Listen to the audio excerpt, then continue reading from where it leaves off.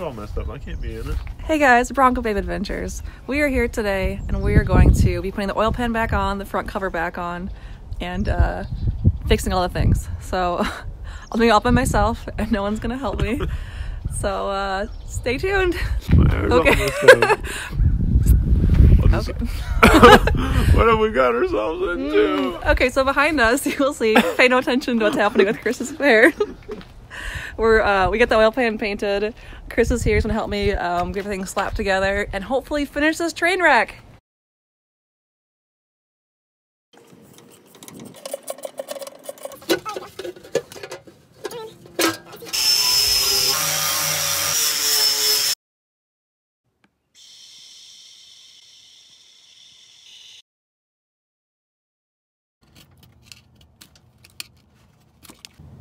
This looks awesome without the oil pan.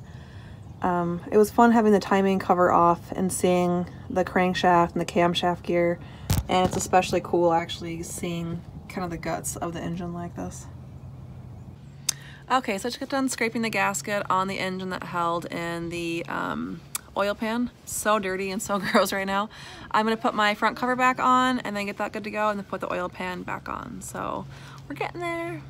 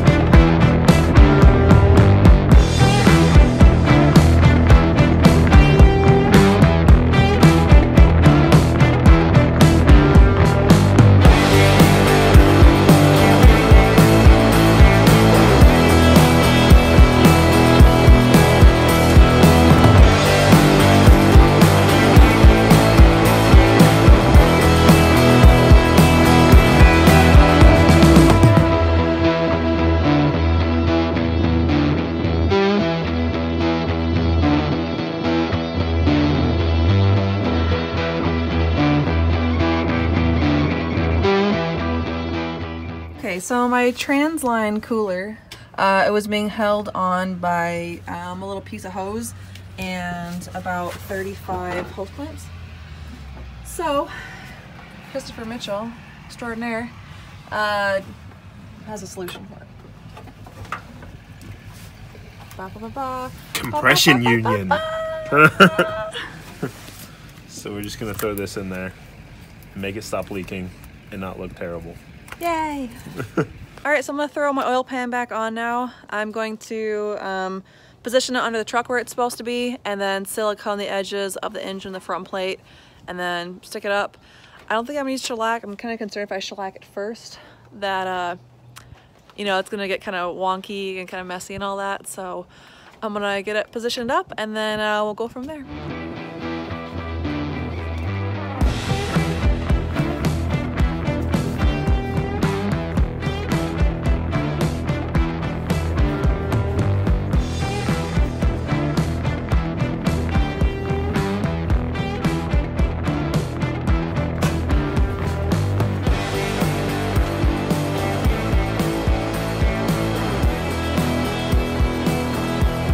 So I'm taking the starter out right now. I was able to get the oil pan out with it in, but with having the gasket on the oil pan, I don't want to be kind of wrestling it back in. So I'm gonna pull the starter off to get out of the way and so I can get the oil pan back in. It's kind of funny because replacing the starter was the very first thing I did in the Bronco. I had just bought it and I was parking it in the neighbor's lawn temporarily and it wouldn't start. And so I had to run out and buy wrenches and figure it all out, so kind of funny. Bronco Babe Adventures here. I'm just gonna try to put the front of the motor back together with no problems. We'll see what happens. Stay tuned.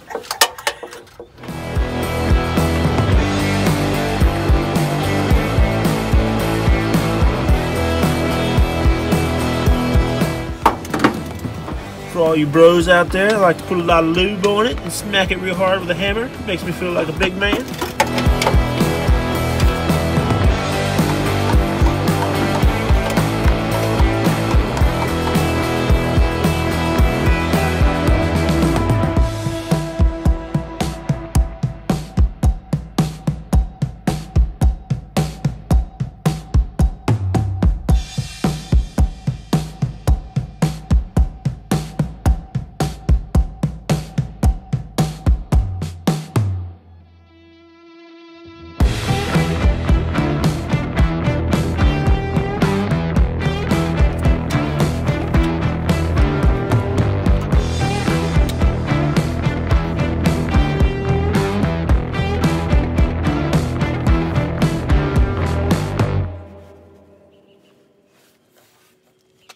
Okay, so we're back at it today.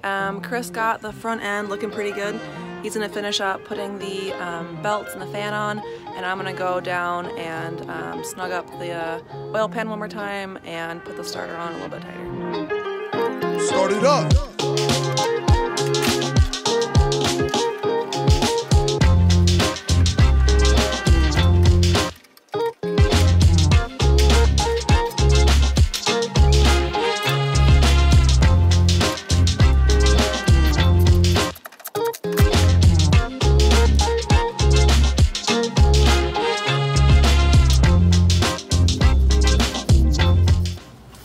Give me a flavor. Yeah. Will you make sure that the bolts that bolt on this front pulley onto the dampener is tight? So Chris asked me to check his work because he's like not as good as I am. So I'm gonna go to the down below area and check the dampener bolts on the pulley. Look, I can't keep up. And I am so happy with how it looks being blue down here. I am so happy that it's all put back together.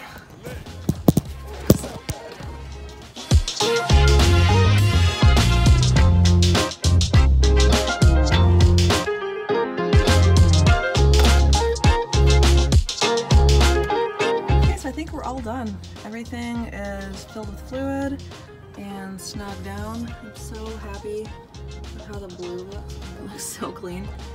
And we're going to do a quick run through, double check, and then start her up. Okay, we're about to start it. It's 5 minutes before I take Chris back to the airport, so it's like down to the wire. I'm really nervous because anytime I do anything on this and I go to start it, I feel like it doesn't start just out of pure stubbornness. So here we go.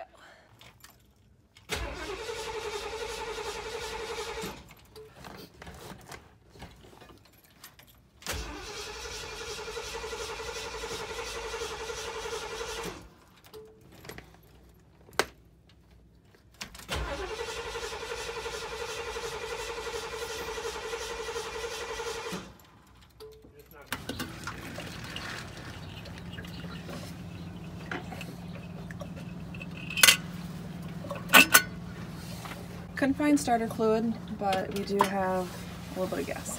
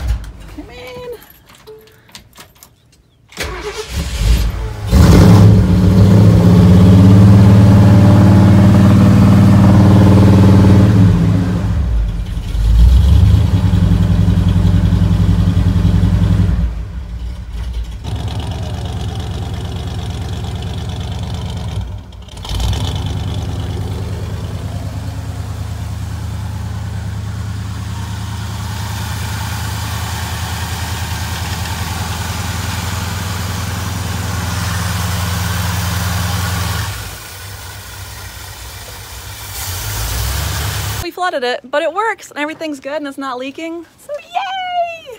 Time to go to the airport. Time to go to the airport. Yay! Thanks for watching, Bronco Babe. Don't forget to like and subscribe. So I just realized that I forgot to completely finish the fuel tank. The line that goes from the fuel tank and actually brings it to the engine, I needed a hose clamp for that. So it's not connected. So that's why it only ran for a second after Chris primed the carb with some fuel. So good news is that it should run just fine. Bad news is that I'm stuck with myself being an idiot.